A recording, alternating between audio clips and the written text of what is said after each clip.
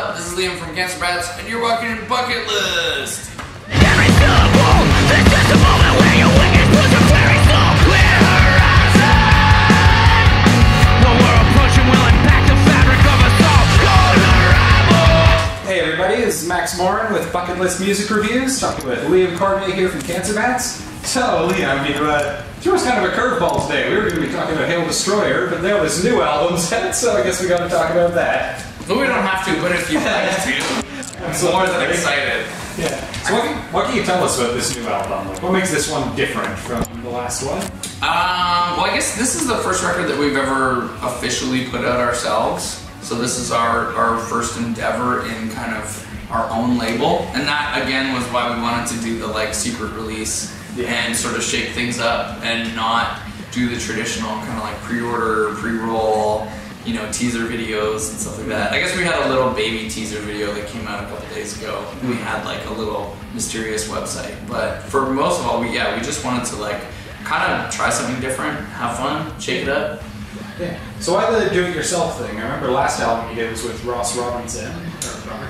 Ross Robinson, yeah. No, it was great. I mean, we had a really awesome opportunity working with BMG, and we really loved that. And they wanted us to work with Ross, or they provided us the opportunity to work with Ross, which was great. And we had an amazing time, and I'm super stoked on that record. And this time around, we were just like, you know what? Like, we're out of contract with all of these like labels, and again, why don't we try and just sort of get back to like our roots of doing things and just go completely DIY and kind of just like write the record when we were feeling like writing a record and go record it when it was finished and not have any, you know, like hard deadlines or anything like that. Like just kind of going back to like having fun being in a band. Cool.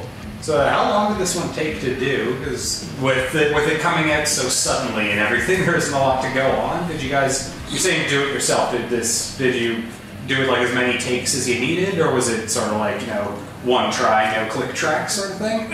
When we took a long time to write everything, so we wanted to kind of like make sure we had a lot of good stuff to go into the studio with. But I will say once we were in the studio, we didn't have a ton of time, again, because of budgets and things like that. And also I think there's something to be said about having that creative energy that is like a deadline. Like just being like, you can't do 100 takes of this. You can only do, you know, X amount until it's right, and then you have to move on, and because the next person has to do their part. So I really like having like a shorter time constraint. That being said, we actually recorded this record in less time than we've recorded any of the albums. I think it's because at this point we're able to record a lot more live, and we're, you know, better players and able to do even less takes than I think we had previously. So a lot of the stuff was done live off the floor, and a lot of the like drums, bass, vocals, even some of the guitars were kept from those original passes. So when it came to actually like filling in the bits for like the record, we were already way ahead of the game. Nice. So you're saying that this was kind of like a back to your roots sort of thing. I was noticing with the last album it was a bit sludgier and everything.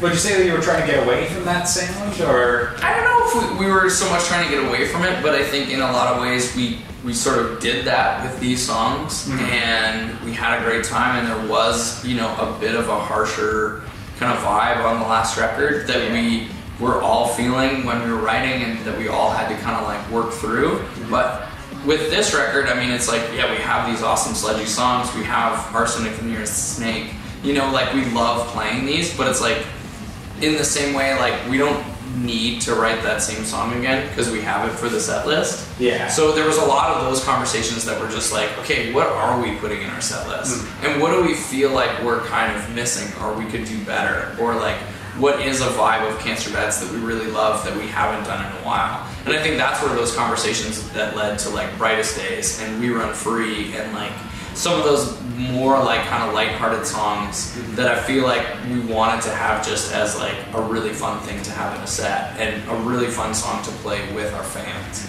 So it was like those kind of like conversations. Yeah, so you're saying it was mostly like kind of for fun? Yeah, well, and in jamming those, like it was like, you know, writing Gatekeeper was like super fun. It was like Jay playing guitar and me playing drums, and like banging through this song and just being like, this is awesome, and like making a voice note like on our phone, and then like emailing it to like Scott and Mike and being like, we just wrote this fun like super rad song. And same with Bed of Nails.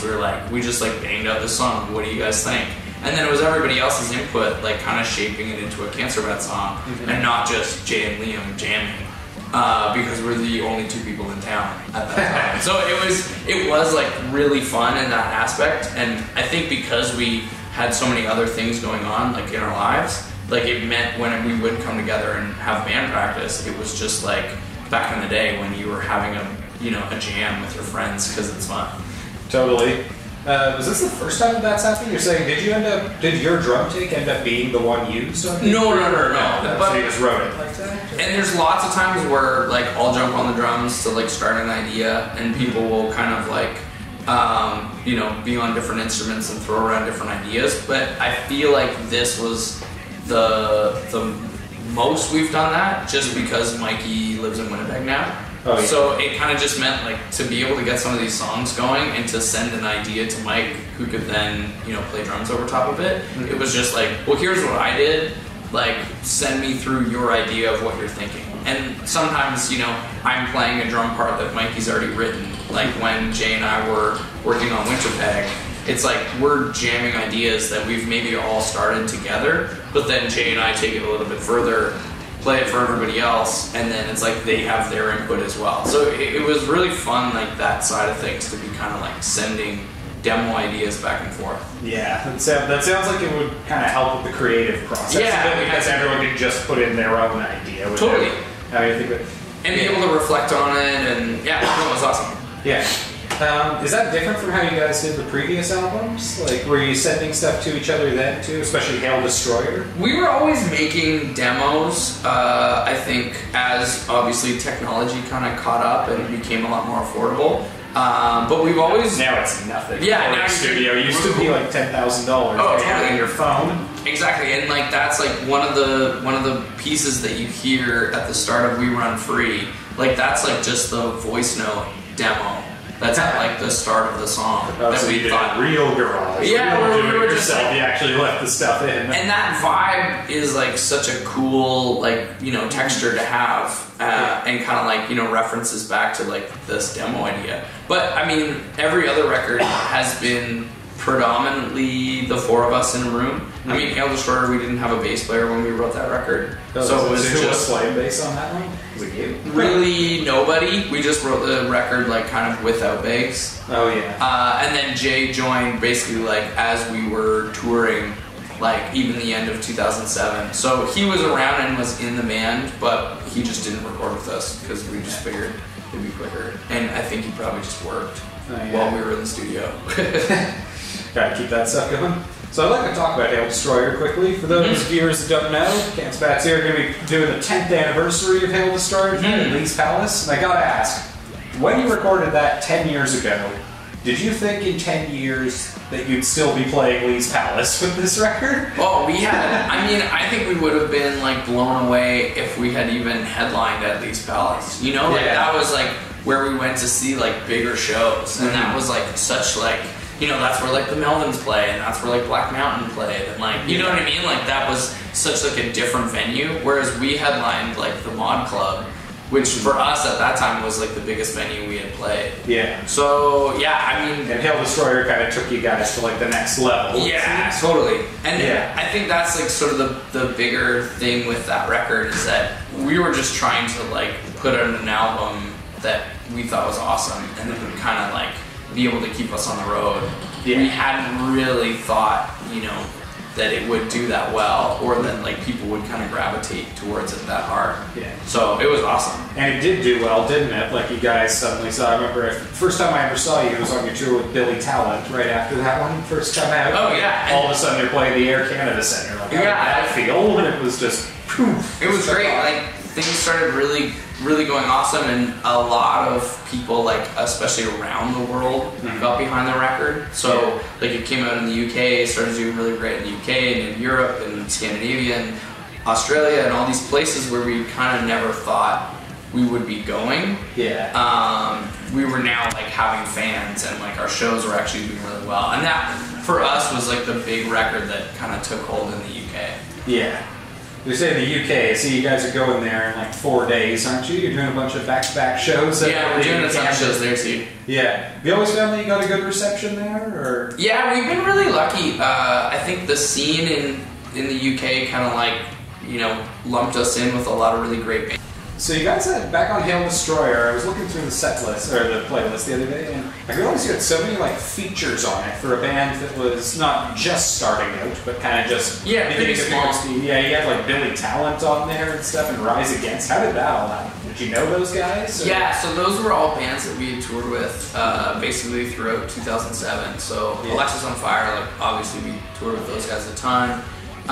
We had met Billy Talent through the Alexis guys. Yeah. So we did like a whole US tour with those guys, became really good friends. And then it was actually Alexis and Billy Talent who recommended us to Rise Against to do their whole Europe tour. Cool. Yeah, so it was just all natural, like became really good friends with all those dudes. And all of those guys were kind of around while we were working on Hail Destroyer. So for me, it made sense to like have them be a part of the record.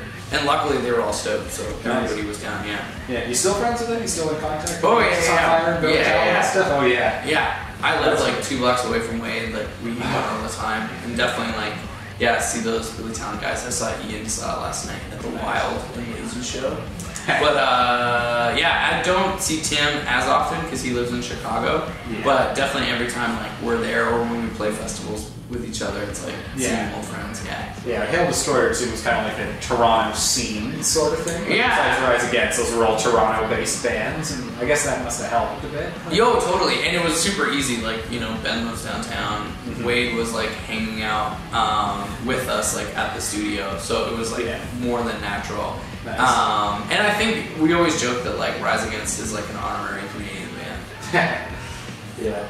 So I gotta ask, what would you say is like the most different thing now compared to back then with Hail Destroyer? Like between this new record and Hail Destroyer, what would you say has changed the most? I don't know. I guess like obviously it's crazy for us. Like at that time, like we weren't, like you said, like a big band at all. I still don't think of ourselves as like a huge band, but it is crazy to think of how many people have like found like a connection to that album and how much of an important like record it's kind of become. So that even though we've put out a bunch of different records, it's like these are the shows that like people are so charged for and like really excited. So I think that's great, and it's really awesome to kind of like look back on that and to think of when we were putting that record out with like Distort and Jen and like everybody not like really knowing what was going to happen. It's really cool to look back like 10 years later and just be like, oh man, like it really worked. Yeah, and it's gotten to the point that you can play a 10th anniversary show and sell it out. It's right away. Tons of people care. Like it's really good. So it's a really awesome this whole thing. Were you guys straight edge back then when you were doing Hail Destroyer, or did that kind of come later? No. So Scott and I have always been straight edge, like while we were in Cancer Bands. Yeah.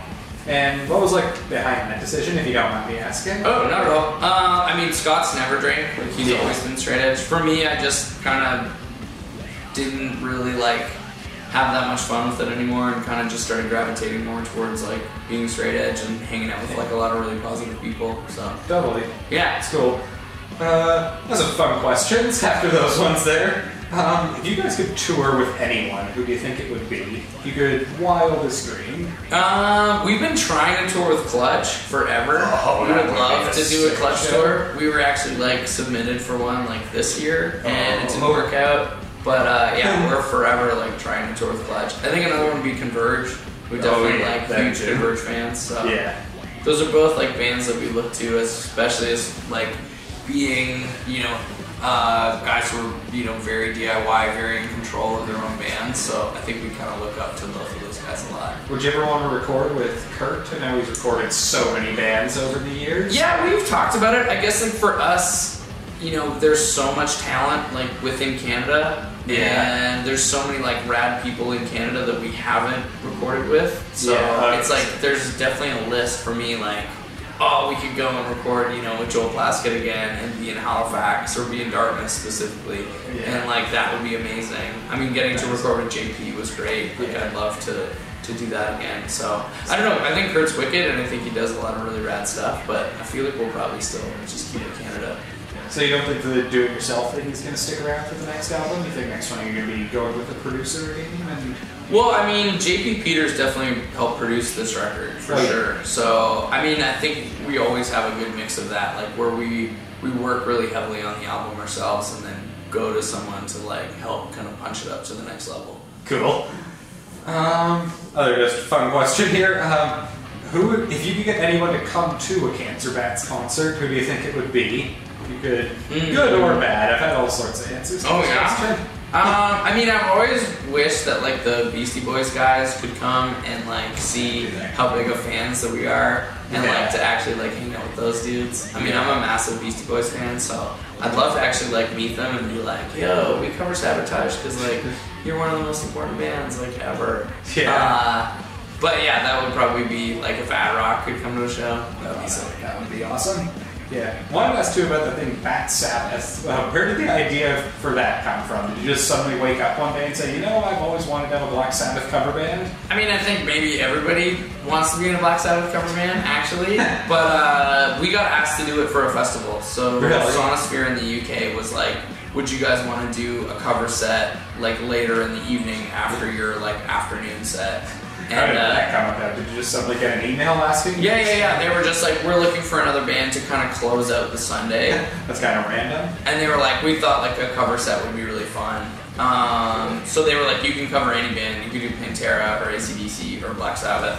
And we were like, oh, we'll do Black Sabbath. Especially because Jay, our bass player, he already knew all the songs on guitar. Like he's like a massive fan, but also like that's how we learned how to play guitar. So we're like, well, that's kind of already easy. Like he can just kind of teach Scott any of the songs that he doesn't know. And then Jay was really excited to like learn all of the songs on bass. Yeah. So that kind of like made it more fun. And they're such classic tracks that kind of like transcend whatever time period you're in. You can play them in a million different ways. Yeah. And still sound good.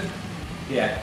All right. So kind of wrapping up here. Oh yeah, I was going to ask. I saw this as a rumor, and I just have to ask you if it's true.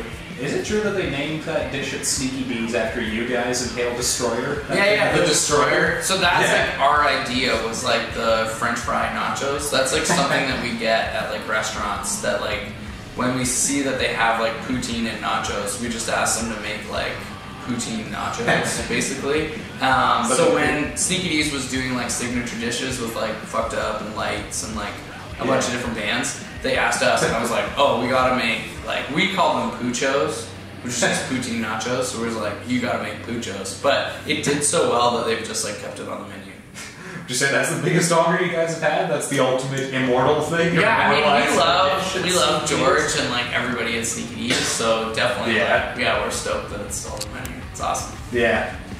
And last one here, since this is Bucketlist Reviews, we gotta ask everybody, what's on your bucket list still? What's on Cormier's bucket list? I guess now that I'm really into motorcycling, there's like a few like huge things I want to do on a motorcycle. I really want to ride across Mongolia, and I've talked about that with like a bunch of like my friends who have done it. And yeah, that's like be a modern Genghis Khan, get the fur hat out and everything, and just rampage across Mongolia. It's just such like a wild like space where like there's so much expanse and people are living nomadic lifestyles, and like that's something very unique that I feel like for someone like we've traveled everywhere and we've been so fortunate. It's like I really want to like take that step further and like go and see something like really out of the norm that I wouldn't go see like with tour. Okay. So yeah, that's my home. What's your bike of choice, if you don't mind me asking? I ride a Triumph Scrambler right now, which I really like. I think if I was gonna do Mongolia, I'd probably get like a Husqvarna 701 or like a BMW, like one of the GS like 1250s. Probably be my choice. Something that you won't go broke on with gas. Just yeah, or that in a Harley. Just that can handle like all the terrain. Yeah.